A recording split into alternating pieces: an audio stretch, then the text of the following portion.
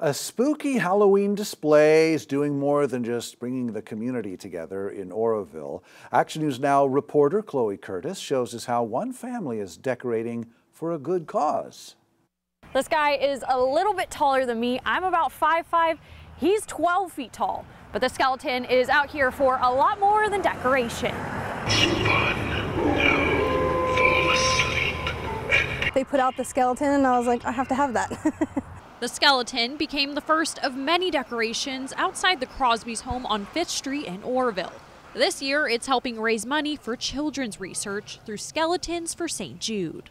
I love St. Jude. I think it's one of the best causes out there, so it was something I could get behind. The fundraiser raises money during the 2023 Halloween and holiday season. Nationwide, about $150,000 has been raised so far. But it's not just helping St. Jude that's putting a smile on the Crosby's face. It's the community. The Crosbys come out here every night once it's dark enough to turn on all these lights and say they get all kinds of visitors from the community. For the kids and for the seniors really love it. Yeah, and I love seeing them be so happy about it. Making all the time that goes into decorating worth it. How long does it take to set up a display like this? A couple weeks. It takes us a couple weeks. Most of these decorations will come down after Halloween, but the Crosbys say the skeleton may stick around all year. I think we'll keep a skeleton out for Christmas.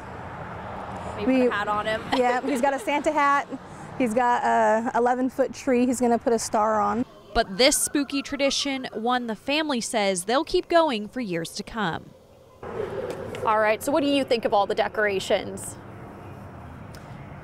That's all right. He's a little shy. But if you would like to swing by and see all these decorations, they'll be up through the end of the month.